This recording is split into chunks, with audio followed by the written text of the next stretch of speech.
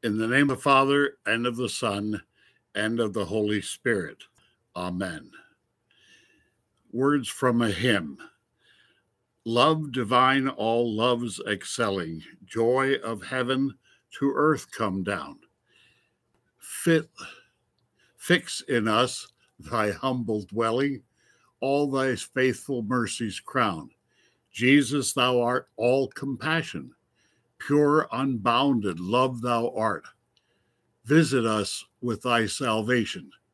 Enter every trembling heart. And the last stanza. Finish then thy new creation. Pure and spotless let us be. Let us see thy great salvation perfectly restored in thee. Change from glory into glory, till in heaven we take our place, till we cast our crowns before thee, lost in wonder, love, and praise. Let us pray. God, our shepherd, restorer of our souls, the one who calls us to rest in green pastures, we enter into this worshipful gathering, trusting that you will guide us along the paths of righteousness. Wherever we may be in this world, let us know the comforting presence of your rod and staff. We are expectant, O God, that our fears will fade, that our cups will overflow, and that your goodness and mercy will accompany us in this time and beyond. Now let us worship you in spirit and in truth. Amen. As opening sentences, I'll read Psalm 23. The Lord is my shepherd, I shall not want. He maketh me to lie down in green pastures. He leadeth me in paths of still waters. He restoreth my soul. He leadeth me in the paths of righteousness for his name's sake. Yea, though I walk through the valley of the shadow of death, I will fear no evil, for thou art with me. Thy rod and thy staff, they comfort me. Thou preparest a table before me in the presence of mine enemies. Thou anointest my head with oil. My cup overflows. Surely goodness and mercy shall follow me all the days of this life, and I shall dwell in the house of the Lord forever. You think I'd never said it before. Well, welcome to this service, May the 8th of the year 2022, on behalf of Solomon's United Church of Christ in Macungie, Pennsylvania. This is the season of the Sundays after Easter, but it's also a special service at Solomon's because we celebrate Mother's Day. There's no way to do it online, but were you to be part of the worship service, you would find that for all mothers and women, there would be a gift to be received in honor of Mother's Day. And now a call to confession. God calls us ever more intently into the fullness of life that abounds in God's presence. Let us acknowledge the ways our unbelief has separated us from God's vision for our lives and for all creation. Let us pray. God, we confess that we often let hopelessness have too much power over our lives. In the face of crisis, our faith has frequently faltered. In the midst of calamity, our fearlessness has faded. In the presence of tribulation, our worry has weakened our ability to act justly. Help our unbelief, O God. Bring us back to you, great Redeemer. Remind us of the unfailing treasure that is in your love and care for all creation. For your grace is sufficient from the valley of death to the tables you have prepared for us. Embolden us again and revive our spirits. Amen. Most unusual, I want to offer a hymn as an assurance of pardon. I'll read the refrain after the first stanza, but not repeat it for stanzas 2 through 4. We praise thee, O God, for the Son of thy love, for Jesus who died and is now gone above. Hallelujah, thine the glory. Hallelujah, amen. Hallelujah, thine the glory. Revive us again. We praise thee, O God, for thy Spirit of light, who has shown us our Savior and scattered our light. We praise thee, O God, for the joy thou hast given to thy saints in communion, these foretastes of heaven. Revive us again. Fill each heart with thy love. May each soul be rekindled with fire from above. Yes, thine is the glory. Revive us again.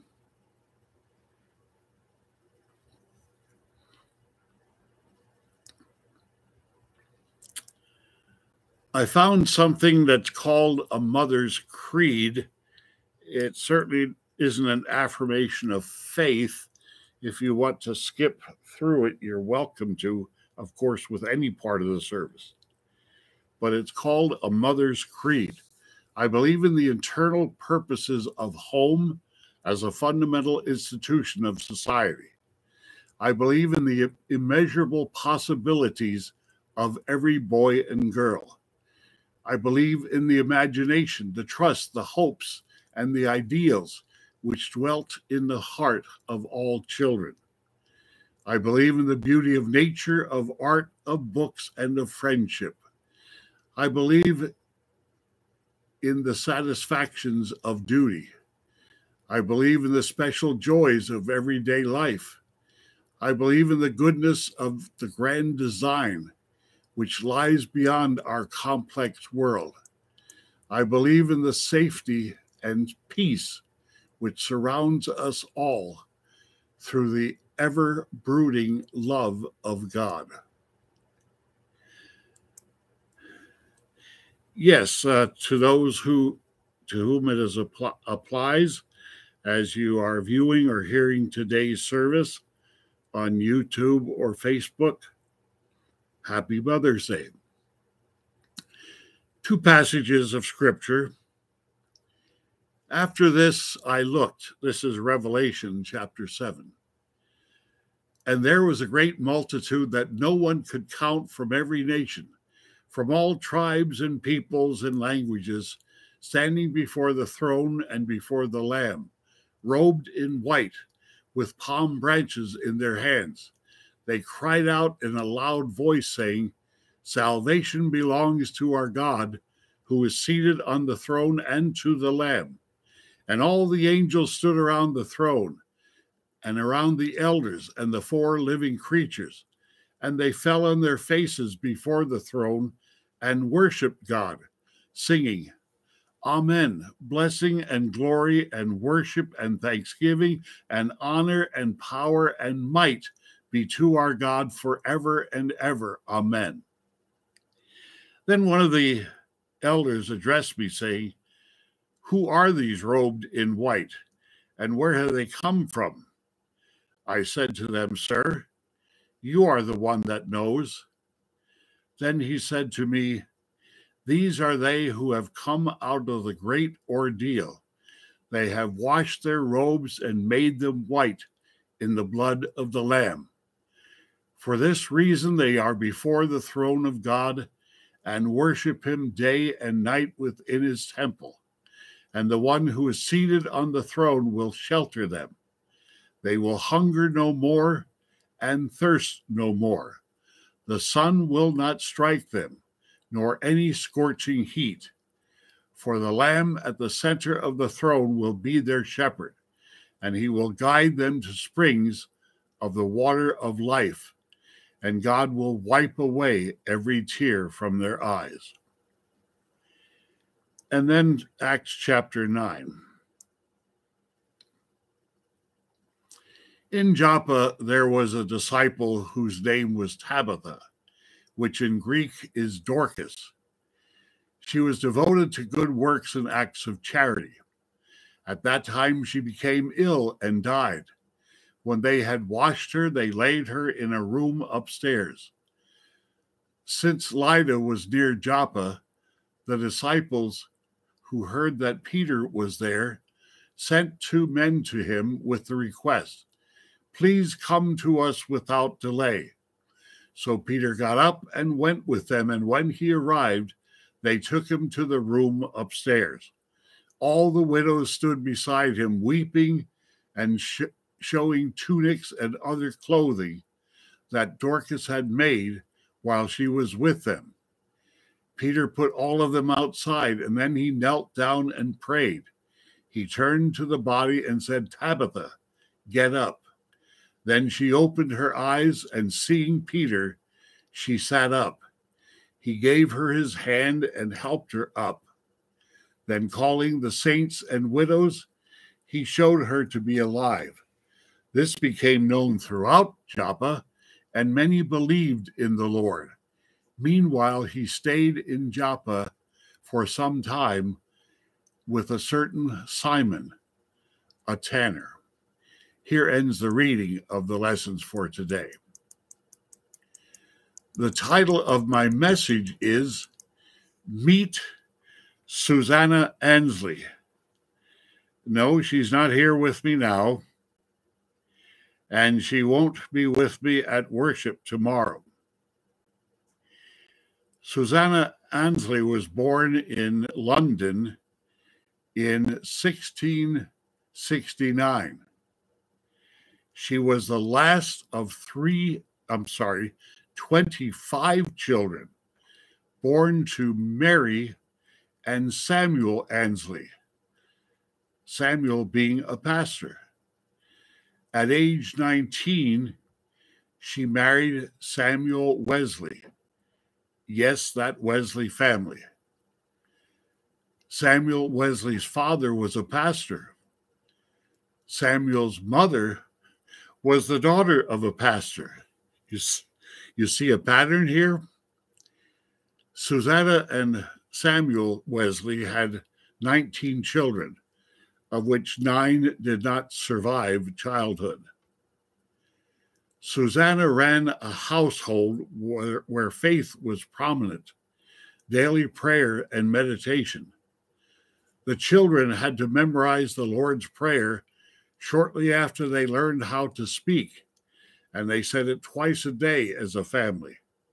For a period of time, while Susanna's husband was away, she set up a Sunday afternoon service in her home with prayers and scriptures and the reading of a sermon, sometimes one from her father, sometimes one from her husband.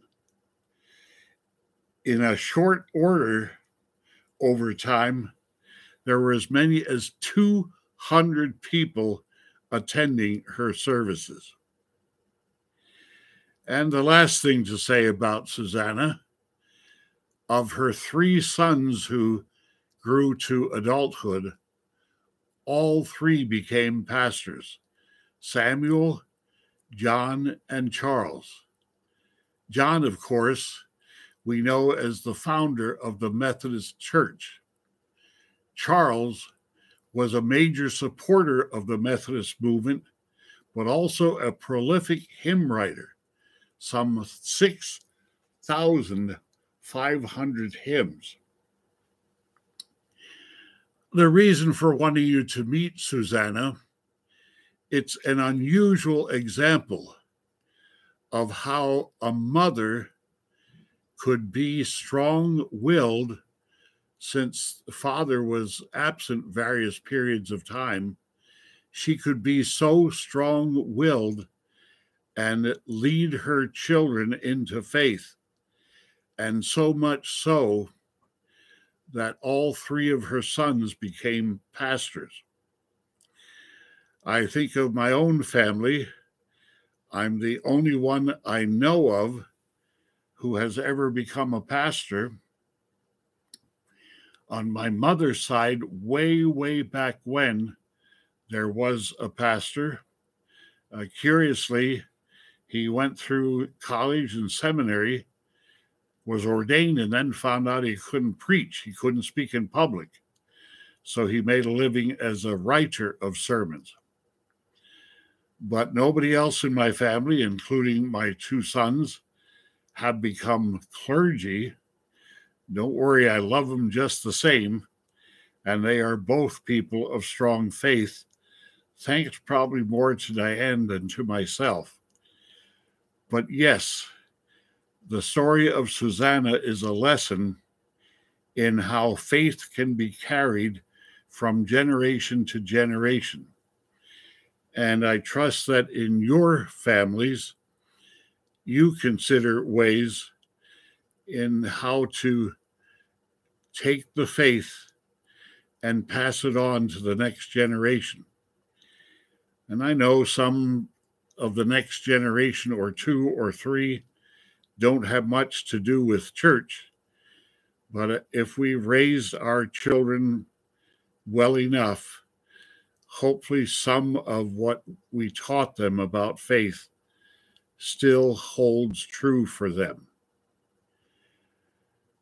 Now, I want to switch by talking about Dorcas.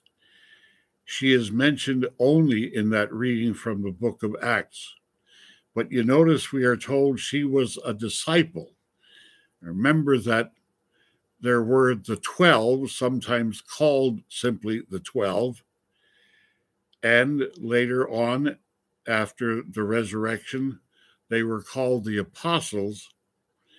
But there were many, many who were called disciples. Those who followed Jesus in one way or another.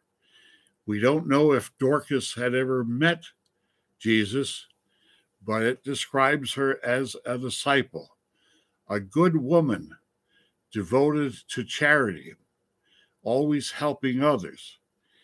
And indeed, when she died and Peter was called to the room where her body lay, the widows were showing all the nice things that Dorcas had made for them. And then he dismissed the women from the room, and he brought Dorcas, also known as Tabitha, back to life. Yes, sometimes a good person, in this case a woman, needs to live a little longer to spread the goodness of God's faith. May this be a blessed Mother's Day for you, and may you feel proud, happy, and content in what you have been able to wrought in your own family life. Happy Mother's Day, one and all. Amen. A hymn, it's under the marriage, but it's also for women. Your love, O God, has called us here, for all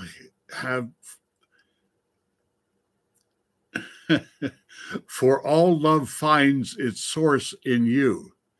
The perfect love that casts out fear, that love that Christ makes ever new. O God of love, inspire our life. Reveal your will in all we do. Join every husband, every wife in mutual love and love for you. I've got to get a different pair of glasses, I now realize, where the whole glass is made for seeing near. I'm both lacking in good vision for seeing far and near, but the glasses I'm wearing now I tend to look through the upper part, which then I don't read so well what's in front of me. Now, an invitation to the offering. We believe in the God of justice and righteousness, and God believes in us to carry on the mission of loving and caring for our communities. Let us now share our gifts and resources so that we may continue to walk humbly with God and with our neighbors. And a prayer for the blessing of our gifts. Loving Shepherd, we thank you for your tender care. Everything we have comes with the goodness of your love. Receive these our gifts, that sheep in other flocks may come to know you and discover that you are the one who lays down your life for the flock.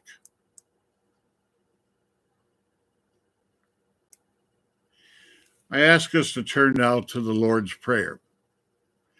Our Father who art in heaven, hallowed be thy name. Thy kingdom come. Thy will be done on earth as it is in heaven. Give us this day our daily bread, and forgive us our debts as we forgive our debtors. And lead us not into temptation, but deliver us from evil. For thine is the kingdom and the power and the glory forever. Amen. And now for a benediction based kind of on Psalm 23. The Lord is our shepherd, we shall not want. We lie down in green pastures and drink from still waters. Our shepherd restores our souls.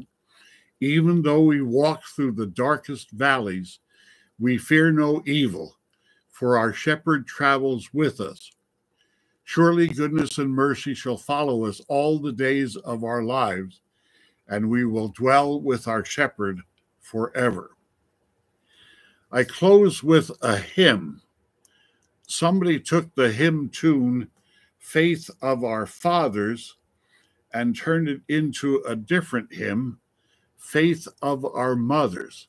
I want to read all of this hymn to you. There are 4 stanzas. Faith of our mothers living still in cradle song and bedtime prayer. In nursery lore and fireside love, thy presence still pervades the air. Faith of our mothers living still, we will be true to thee till death. Faith of our mothers, loving faith, fount of our childhood trust and grace. O may thy consecration prove source of a finer, nobler race. Faith of our mothers, living faith, we will be true to thee till death. Faith of our mothers, guiding faith, from youthful longing, youthful doubt, how blurred our vision, blind our way, thy providential care without. Faith of our mothers, guiding faith, we will be true to thee till death. Faith of our mothers, Christian faith, in truth beyond our stumbling creeds, still serve the home and save the church, and breathe thy spirit through our deeds. Faith of our mothers, Christian faith, we will be true to thee till death. Well, again, happy Mother's Day to all to whom it applies. Please continue keeping yourself safe. I just saw in the news how we're nearing just about 1 million people having passed away in this country alone with the COVID virus, at least a part of their illness. And I also read that hospitals are getting overwhelmed again because this variant apparently is not as lethal, but it's quite contagious. So there's many people coming down with it. So keep healthy and be safe, and may God bless you now and always. Bye-bye.